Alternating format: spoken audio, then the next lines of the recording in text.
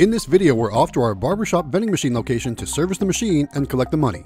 Watch all the way to the end. Enjoy the show.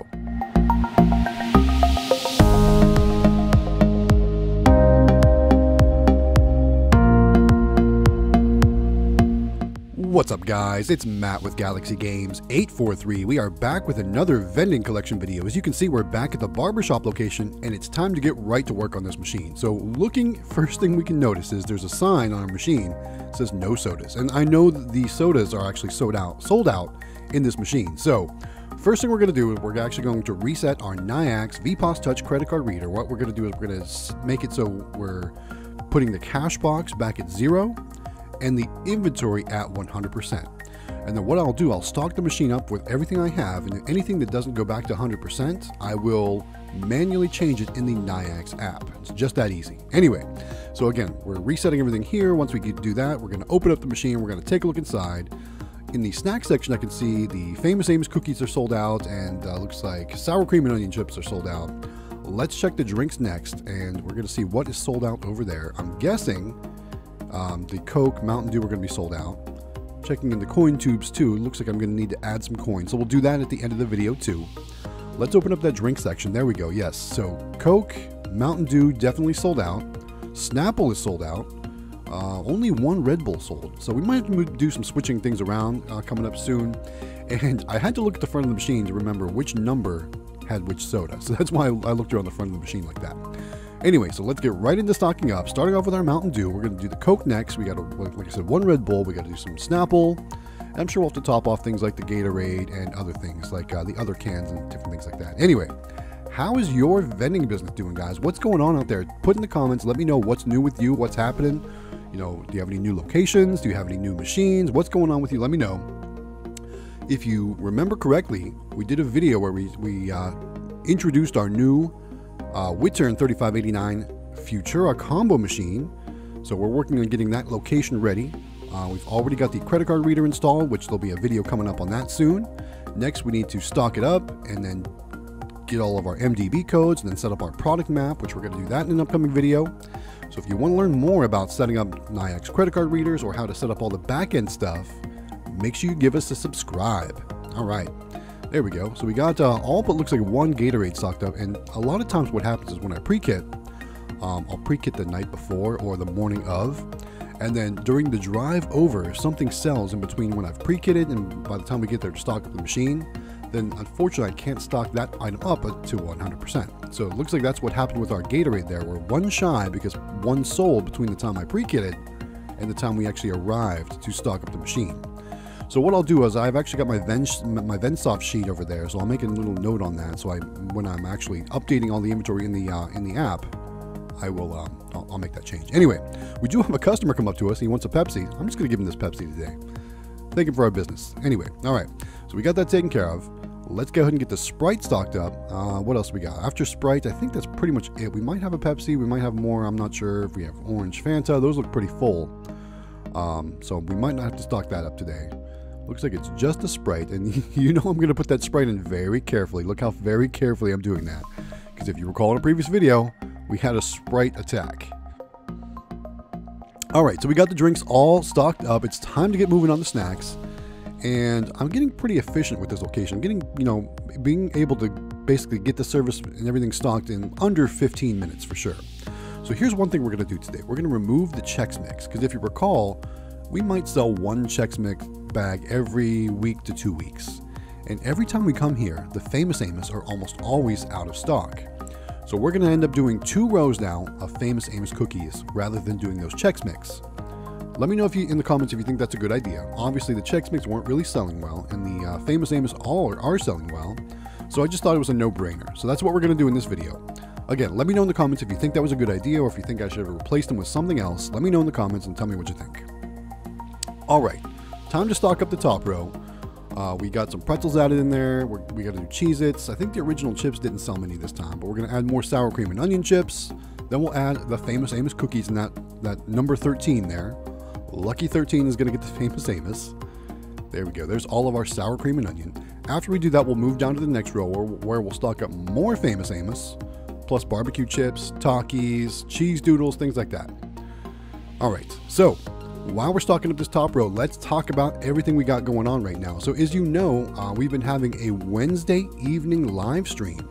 And if you're interested in participating, every Wednesday evening right here at Galaxy Games 843 on YouTube, myself, the Howard Hospitality Group, and Extreme Vending, we're actually hosting a vending discussion and Q&A live stream every Wednesday evening at 9 p.m. Eastern. Like I said, it happens right here on our channel, Galaxy Games 843, right here on YouTube. So if you want to join us for vending related chat, ask questions, just hang out and see what kind of conversations our topics go off the rails to, come join us again Wednesday evenings 9 p.m. Eastern time right here at Galaxy Games 843 on YouTube. Alright, so we got the top row stocked up. We're working on that middle row now. And as you can see, we got more Famous Amos stocked up. We're working on the barbecue chips. We obviously have a lot of Takis to stock up. The mini cookies, the other ones, didn't do so hot this time around. And it looks like cheese doodles maybe are about half. I can't really tell. When we get over to that side, we'll know better. But we're getting the Takis stocked up now. So there we go. So another thing we always talk about on our live stream is our vending Discord. So I don't know if you're familiar with Discord or even how our Discord operates, but basically myself and Extreme Vending here on YouTube share a vending Discord chat. So what Discord is, it's basically a chat server where you can join other like-minded people and talk about topics that you're interested in. So ours, of course, is vending themed. A lot of the people there talk about full line vending, bulk vending, amusement vending, all different kinds of vendings. There's a lot of people that have very knowledgeable information that are there to share information. There's also a lot of new people there asking questions and talking about, getting help. But generally, everyone is sharing best practices, letting them know what's selling well for them, what kind of items are doing well in their machines. So if you have any interest in learning more about vending or joining us for a vending related chat when it's not the Wednesday evening live stream, come join us on our Discord server. If you want to find out how to join the Discord server, what you can do is you can scroll down to the description of this video right here and find the link for our Discord server right here in this video's description. Like I said, there's a lot of great people there, always willing to share some best practices, or maybe you'll learn some new things, or maybe you have some things that you want to share too, you want to help other people with. Come join us in the Discord and let us know what kind of vending you do, what you're interested in, how many locations you have, all that good stuff. Just introduce yourself and let us know about all that good stuff. All right, now that we got that said, the candy row is almost, it's about half full now, right? So we got the Rice Krispie treats stocked up, we got the Starburst stocked up, M&Ms are good, Crunch Bars are good, we're stocking up the Oreos now, then we need to do the Snickers, and then we do those fruity candies. So we do the Sour Patch Kids and all those Skittles. And in this machine, it seems like the Wild Berry Skittles do better than the original Skittles. And for those of you that run multiple types of Skittles in your machines, do you find that to be the case as well? Put it in the comments and let me know. Me personally, I prefer the Wild Berry Skittles over the original Skittles. I don't know, I just think they taste better. Not that I think original Skittles taste bad, but I just think the Wild Berry are better. And sometimes too, I'm in the mood for tropical Skittles, even though right now I'm really not eating too much candy. But if I were, I would probably pick those Wild Berry Skittles over those original Skittles. So let me know in the comments if you agree. Do you think Wild Berry Skittles is better than original Skittles? Let me know in the comments. And even too, if you think tropical or some other Skittles flavor is even better, put that in the comments too and let us know. All right, getting the Skittles stocked up. We got the Wild Berry done. We're going to do the regular Skittles next, and we're getting those filled up. Then it's going to be time to do some maintenance. So remember we said we had to stock up the coin tubes. So we're going to check those coin tubes. I know I brought some quarters. I brought some dollar coins as well. And I've been putting all of my dollar coins from the laundromat that I get in my collections in this machine. One of the reasons why I've been doing that is because, people sometimes pay with $5 bills in this machine. When they do, they get like $4 and quarters back if it's a dollar item, or $3.75 if it's a $1.25 item. So I've been trying to put more of the dollar coins in these machines. And I'll be also putting them in the machine for the new location once that goes live too. Because of the same reason. When people use a $5 bill, they've been getting a ton of quarters back and leaving my quarter tubes pretty low. So, which is why we're adding more quarters right here. So we got those added.